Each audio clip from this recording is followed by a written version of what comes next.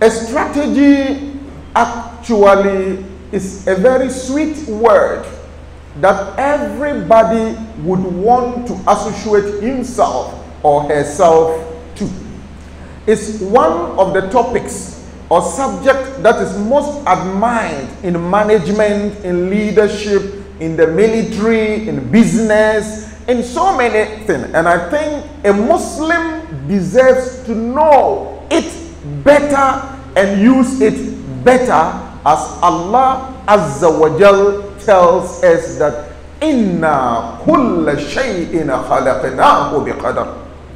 There is nothing that He creates without measurement that leads to a decree and ordainment.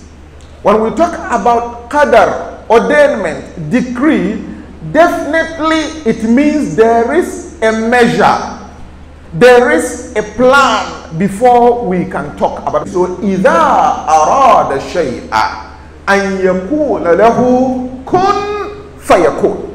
The difference between, or the distance between the plan and the execution is so short that we say be and then it is. That is it.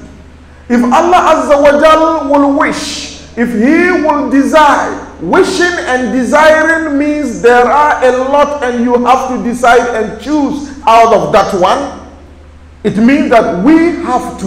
Why do we have to plan for our wish for excellence? Why do we have to plan for our wish in productivity, in quantity?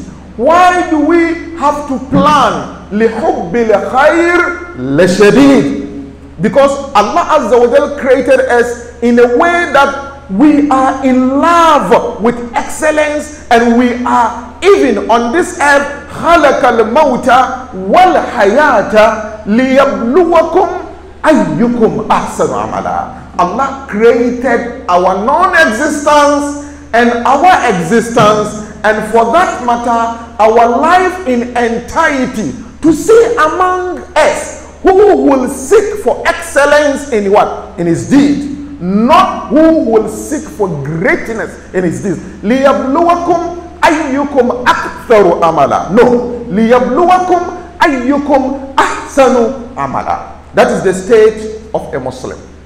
We are to ensure that whatever we do, there should be excellence. And for that matter, because of our high quest for excellence and our fear for failure and our high quest for quality and quantity in all dimensions of productivity, definitely we need to think about what? Strategy.